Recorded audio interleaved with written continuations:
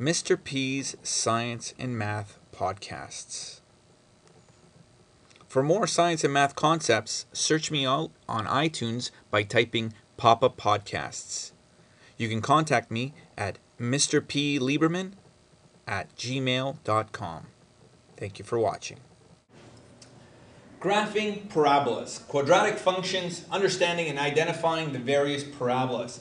In today's lesson, we are going to be looking at, we've already, up until now, we've been looking at all parabolas in this format. What we will be looking at is a new variation to this format, and that being similar format as what we've looked at, but now with some kind of a translation in terms of how is this parabola going to move with respect to this new value, this k value that we are introducing, and how that's going to play a role. Okay. Now, the equation of a quadratic function can be expressed in different ways. So let's look at 3 different ways in which we might see a parabola written in our notes or in our textbook. As follows: y is equal to 2x squared plus 4x minus 30. This is what we call standard form. And standard form is any parabola that is written in the form of y is equal to ax squared plus a bx plus a constant, a c value. Okay? So that's our standard form. And that's the form that it will be very common in this chapter. Next form is what we call the factored form. It represents the same equation, just written in what we call a factored form.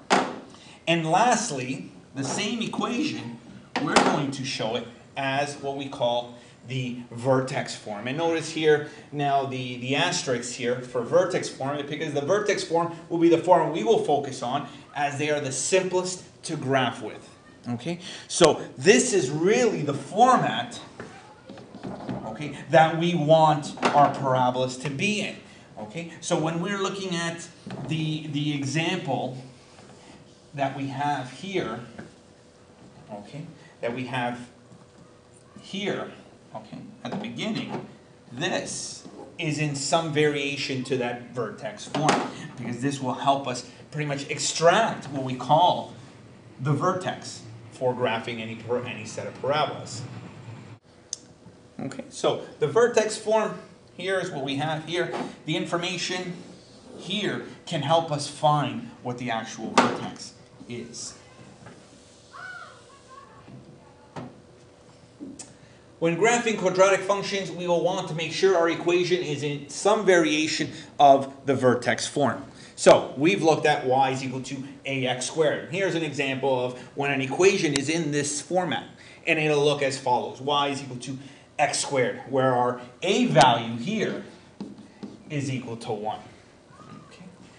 Next one, which is the format that we are going to be looking at today, is in the form of y is equal to ax squared plus some kind of a k value. And an example of that is y is equal to x squared plus 2. Again, our a value is 1. It's whatever value is in front of the x squared when it's in this format.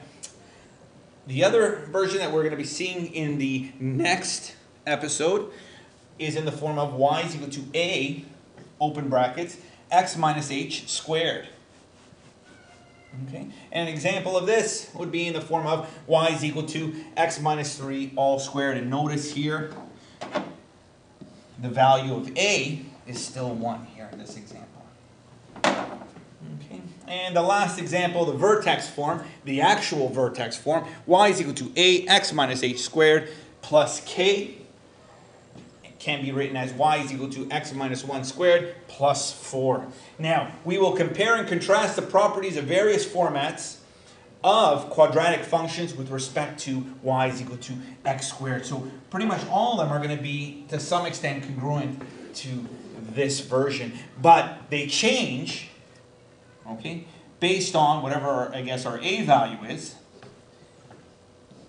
okay, in all these equations, and based on where changes to what we call the vertex lie.